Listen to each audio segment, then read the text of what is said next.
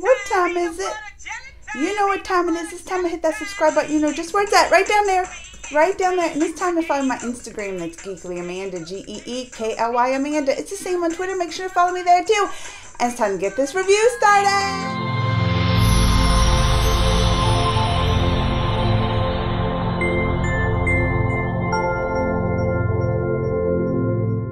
All right, y'all. We are on season 19 of the Mahabharat. We're getting close to the end. I know, because like what is left? I mean, now it's all about this war, right? This season started out like the first episode. It was finishing up the Krishna story, which we talked about from season 18, and it actually got when him and his Uncle Khan's like was going head to head, and he was doing the chokeholds and everything, and then they, you know, he tried to pull one over on the mom, wanting them to get executed. Krishna stopped that. He put the bubble around his parents up there. I was like, oh no, Khan, you ain't getting away with this stuff with the word Krishna. You ain't getting away. So we got to see that, you know, finishing up the story. And Krishna defeating his Uncle Khan's. But I mean, the major thing is like he was telling this story as you know, kind of for Draupadi, right? Wasn't that kind of the reason why he was telling this story? Because he had already told her like only the Pandavas is gonna survive this, like her sons are not gonna survive. This war is gonna be something, and you gotta make great sacrifices for the greater good. Just like he did, you know, he put his life on the line, taking on his Uncle Khan's, but it was like the greater good. He got through because who shows up at the Uncle Virat? Which you know you gotta love the Uncle Virat. He's always there to give the great advice and stuff, but I think he always too has like a good heart in there. Also, once you know, good versus evil on things. But he's like in a spot, so he goes over there to Pandavas and. He went, and Sanjay, both of them kind of went there to be like, can we, you know, avoid this war? Can we have some negotiations, some kind of peace talks or some kind of negotiation so, you know, all these lives don't have to be slaughtered, you know, and because of war? I mean, I'm with them. Y'all know I'm always for peace. I'm always for peace.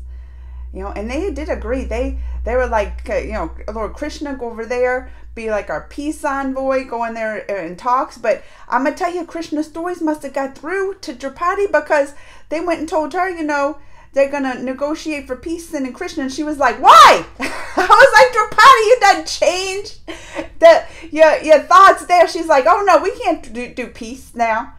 After they done started this war. This war, they kept saying, this war done started the moment that Draupadi was in the court and he was disrespecting her, pulling her by the hair, slapping her around, trying to disclothe her. That's when the war began. This is just, I'm starting to get upset. Because, you know, I always get upset with they disrespected Draupadi and the women and everything. But this is the thing. She's like, this is when that war began. Why are from peace? But you know, they always do the right thing. They're like, you know, it's the rulers, you know, duty to always, you know, try to go for peace first, and they are always on their duties with stuff. So I can see, but also they send Lord Krishna because Lord Krishna ain't gonna just you know, that's a good envoy to have because he ain't just gonna roll over. He's gonna be there sending his messages. He's going to be there teaching that court a little thing or two that they let, you know, what they let happen in that court with Draupadi. I was like, if anybody's best to be sending over there for this peace talks, it's to Krishna, the Lord Krishna. I think Lord Krishna actually did his best. I was surprised how Lord Krishna was like trying to make this peace happen. Like he was offering all this stuff. Well, how about this? How about this? Just do this. And all that mean prince, no. Like his little... He thinks, you know, he thinks he has it in the bag, though. He thinks like, first of all, he don't even believe in the Lord Krishna.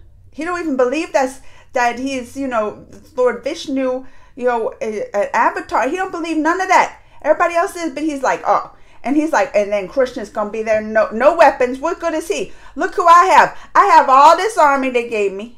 All that, you know, the army from the Balaram.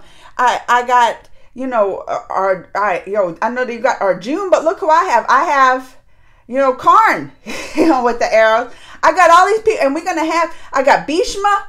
He thinks he has this in the bag. He's like, I got all this. So he's up there just rejecting it all, like, nah. And you know what? I can't stand when he does. He wants to talk, and then he thinks he's smart. And he starts, and with his laugh, I just want to punch. I can't fight. But when he starts doing that laugh, he'll be like this and be, oh. I start getting mad. I start yelling at him at the TV. Y'all know I do. I'm like, stop that laugh. Stop it. But he gets me mad when he does that little laugh, because he's so arrogant and cocky and arrogant. And that's what's going to bring him down. That's what's going to bring him down, because you know what?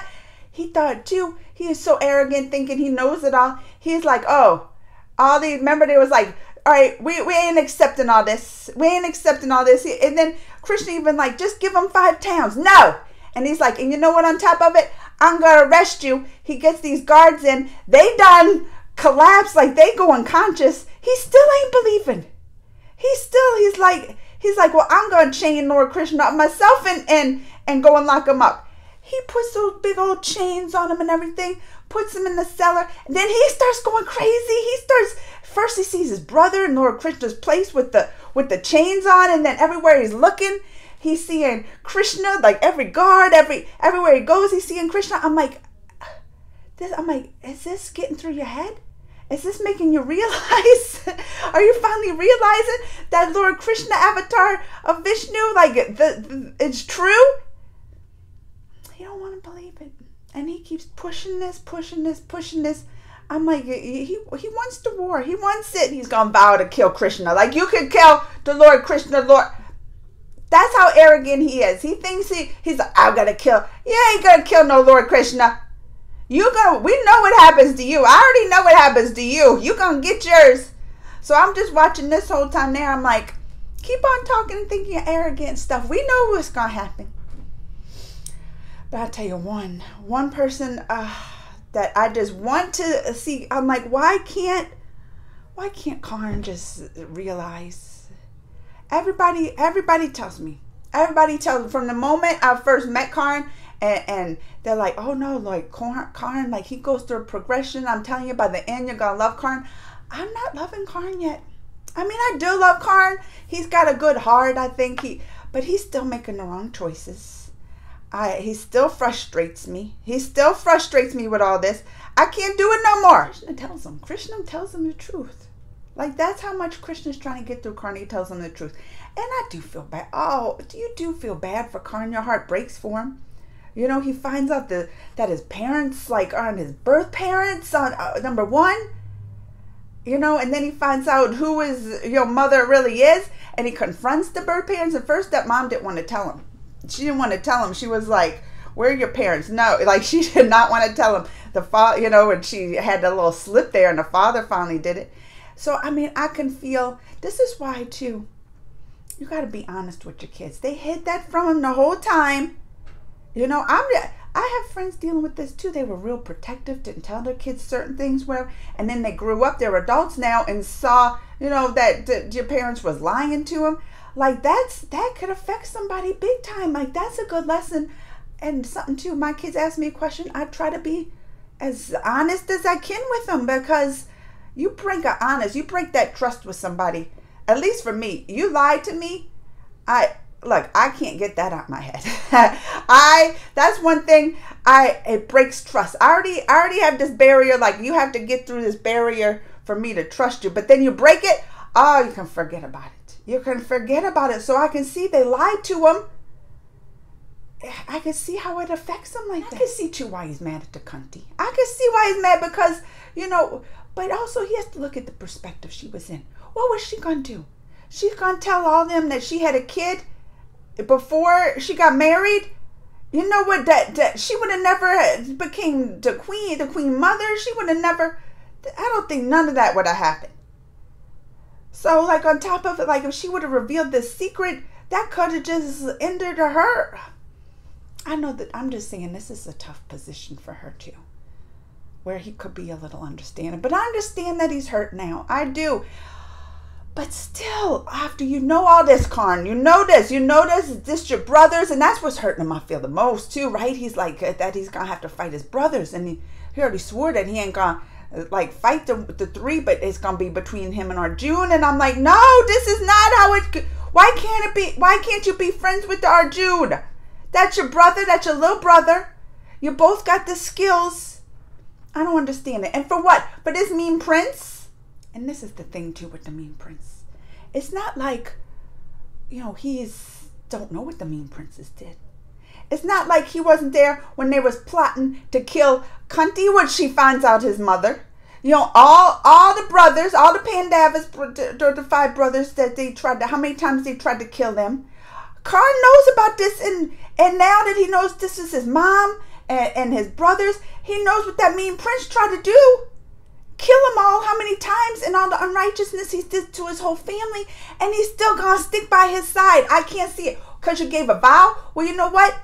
Things have changed. You didn't know about, that this is your mom and your brother.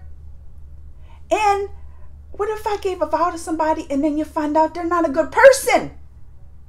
You gave a vow under false pretenses. You think he was so good. He made you the king, Aang. He did all this for you. So, of course, you're going to vow your friendship. But then you find out he was not the person you thought he was.